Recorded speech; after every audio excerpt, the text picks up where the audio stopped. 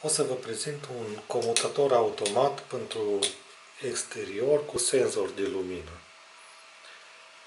Cam așa arată, cumpărat iară de la chinezi. Dacă ne uităm pe schemă, zice că rezista până la 10 amperi pe 220 de volți.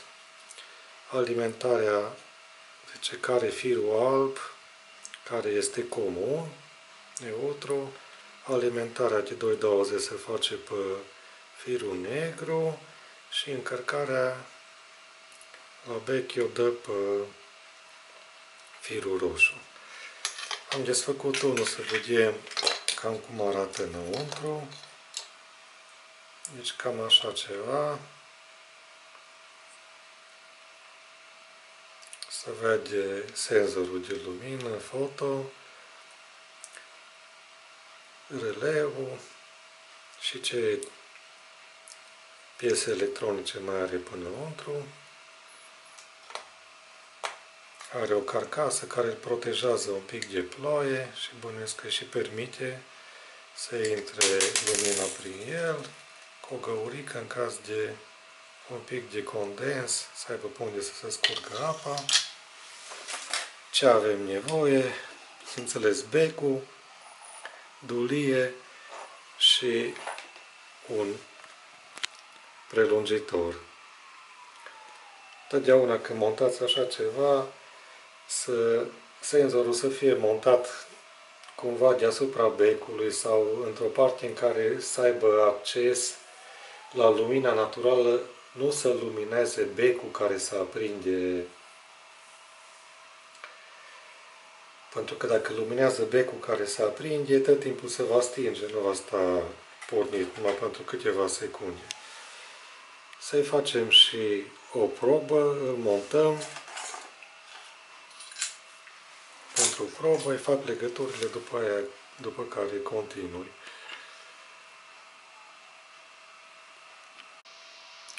L-am montat, după cum vedeți, alimentarea care vine de la prelungitor. Am legat-o pe firul negru și pe firul alb. Firul alb e un fir comun care merge și la dulie, iar firul roșu e celălalt fir care dă 220 de dulie. Să facem o probă.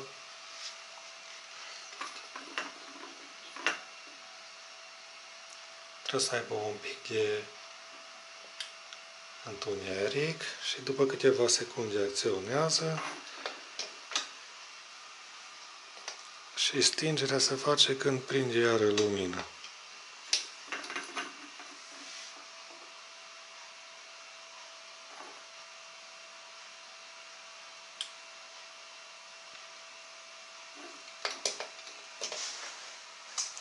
Deci cam asta e. Bineînțeles că la chinez o să mai găsiți și fără alimentare pe 220. Am mai cumpărat acest circuit care trebuie lipit. O să-l desfac.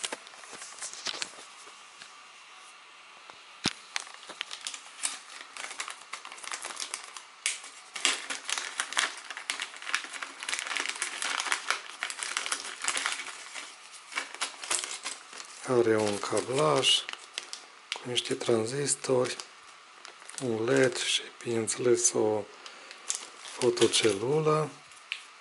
Să vedem și schema și pe cât se alimentează.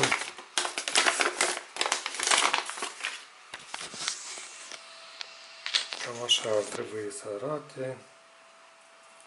Alimentare pe 3 volți.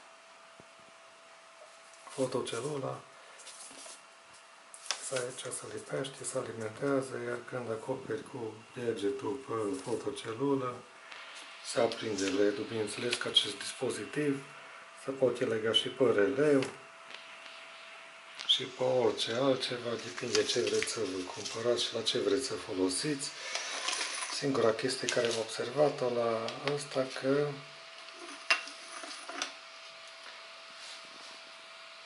Fotocelula acționează, dar nu instantaneu, deci în momentul în care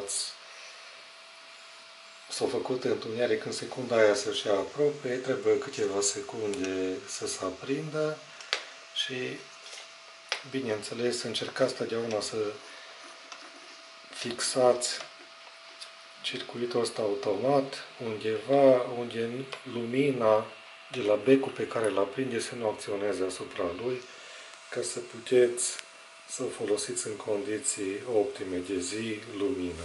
Mulțumesc!